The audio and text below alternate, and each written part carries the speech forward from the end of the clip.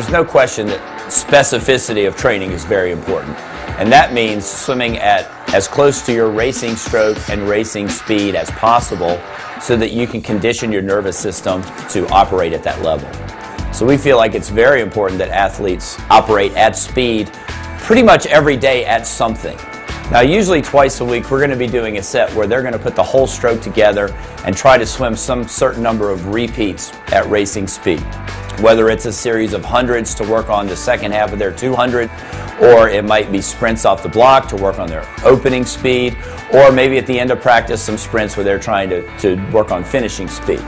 We think that specificity is critical to their overall development as an athlete. The other parts of speed that we use is we do a lot of measurements in kicking. Every one of my athletes know what their best kick times are for a 25, a 50, a 100, a 500, whatever we're trying to do. So we're working to try to increase their speed in the components of training as well as the whole stroke together.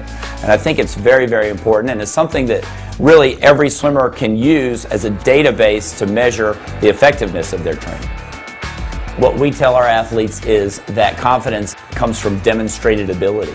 So it's very important for us to develop that speed, the stroke, the tempo, and everything that goes along with it in the practice pool.